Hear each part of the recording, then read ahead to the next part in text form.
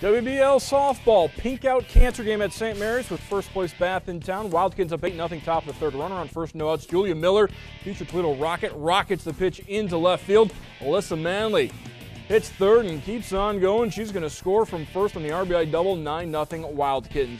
Later in the third, two outs, bases loaded. Abby Cozart helps out her own cause as the pitcher grounds up the middle. Haley Adams and Carly Fry score to make it 11-0 lead for Bath. And then it's Kara Deensberger with the bases loaded, and she unloads them. Cassie Best, Cozart, Alex Rube all come in to score on the RBI triple from the shortstop.